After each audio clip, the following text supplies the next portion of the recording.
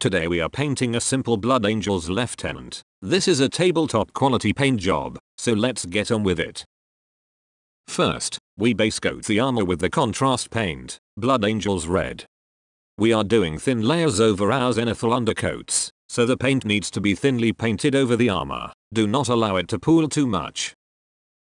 Let me just apologize for the voice. I have had a cybernetic implant and unknown to me it was supposed to enlarge my manhood, but it changed my voice instead. All kidding aside, my microphone has developed a fault. It will be fixed shortly, therefore, it will be back to boring old me soon enough.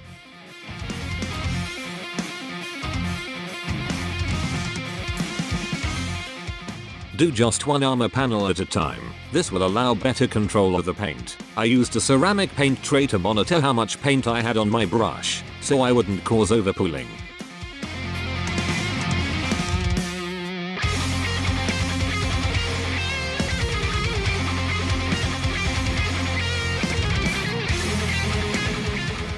Do your best not to paint over any areas that are not to be red. This will make things easier later on with the other colors. Remember to keep your paint thin. Don't overload your brush with paint. We want transparency on this base coat, as it will allow the shadows to remain dark and the highlights to remain bright. This is the base coat end result.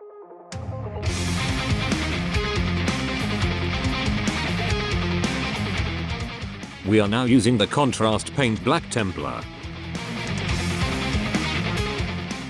We are painting the rubber rib joints in between the armor plates with this, as well as the gun and the aquila on the chest. Also to the rear, we will paint the backpack's exhausts, and the two intake grills.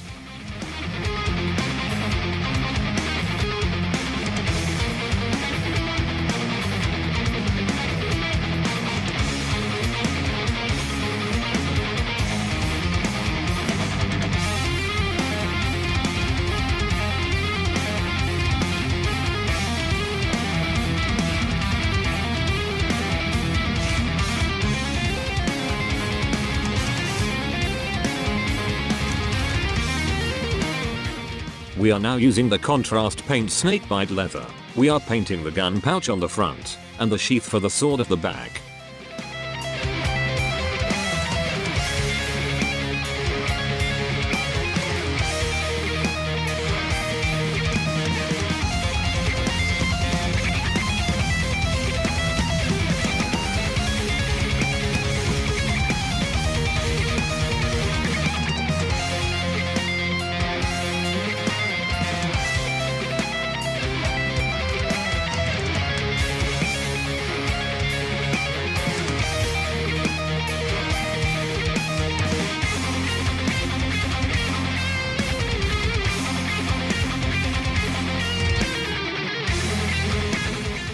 I am sorry, my camera stopped recording and I did not know. I have done a few steps, but shall now recap them here for you. First we base coated the mini with contrast paint Blood Angel's Red.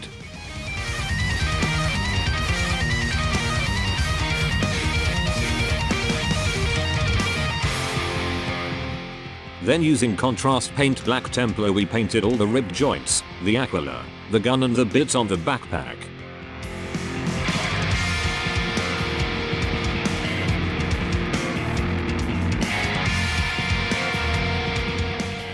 Moving on, we used Retributor armor to paint gold on the adornments, the halo above the head, the shoulder trim on the right side, and the whole shoulder pad on left, as well as some decorative parts of the sword, including the hilt.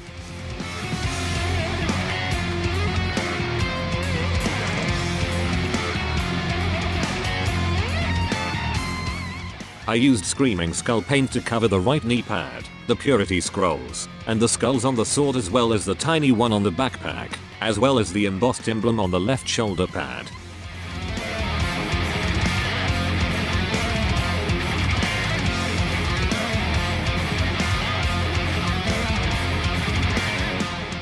Snakebite Leather.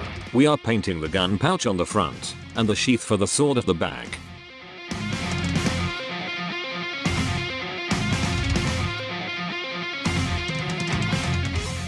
I used Basilicanum Grey to paint the tabard. I used contrast paint Shish Purple to paint the purity seals and the handle of the sword.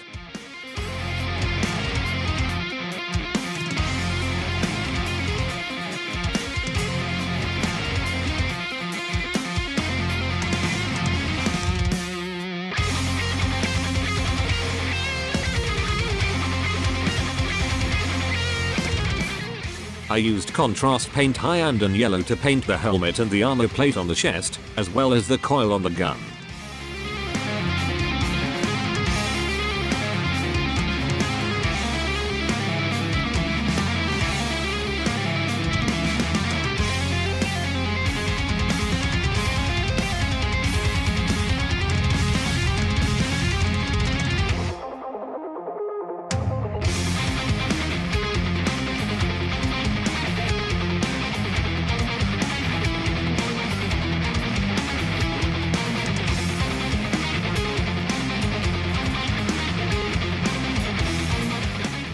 I painted the glass vial and the eye lenses with contrast paint Warp Lightning.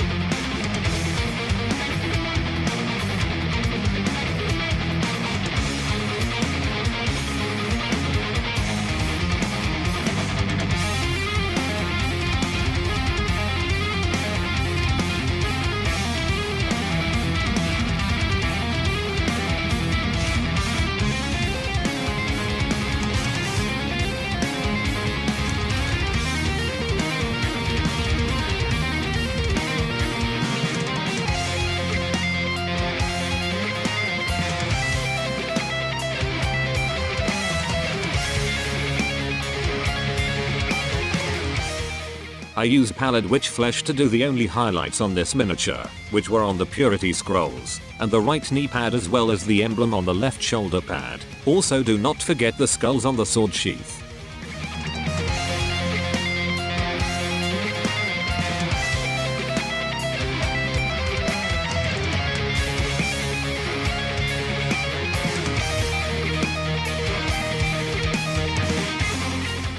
As well as the scrolls and skulls. If you wanted to take the highlights further, you could use standard Mechanicus Grey to highlight the edges of the gun, as well as the ribs in between the armor plates and the wings on the Aquila. On top of this, use Dawn Yellow for the helmet, and Stormhost Silver to edge highlight the gold parts. If you want to highlight the red armor, Evil Sun Scarlet is what I would choose.